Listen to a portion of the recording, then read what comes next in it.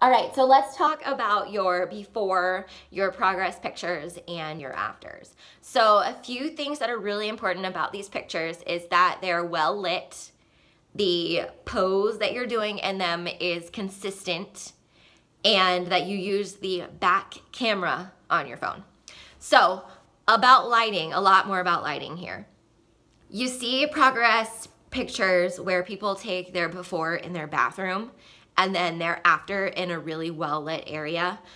What that does is that actually kind of skews the progress because that lighting is different. So it makes it kind of appear like a filter has been placed on top of that picture. And we don't want that. We want these results to speak for themselves without any help at all.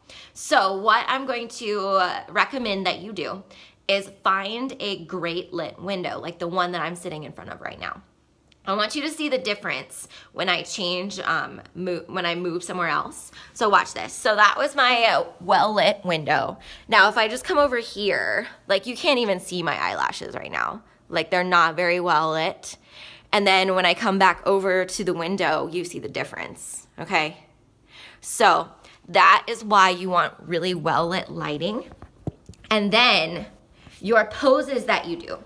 So think about your eyelashes. You want to use the back camera on your phone because that camera is always better than that selfie camera.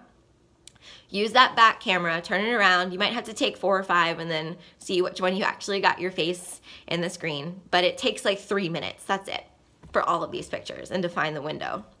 So 3 poses you're gonna do. You're gonna look straight into the camera hole on the back of the screen. Now why do I tell you to do that? Because when you look at the middle of the phone, it moves your eyes over and there's a whole bunch of space in the middle of the phone to look at. So your eyes will move and look differently in the picture. So look directly at that camera hole. Stare straight at it. Your eyes will look the same every time you take that picture. Then look straight down. So after you've gotten your face set for looking straight, keep your face right where it is and then look straight down. Take that picture and then look straight up. Take that picture, all right? So what that's doing is giving you your lashes down on your cheek and then your lashes up towards your eyebrows, and that'll give you some more comparisons. So other than that, we're gonna be taking those progress pictures every week. I'll remind you. I thank you so much for your attendance, your completion in these pictures. It's about 3 minutes every week. So have so much fun, and I can't wait to see your results.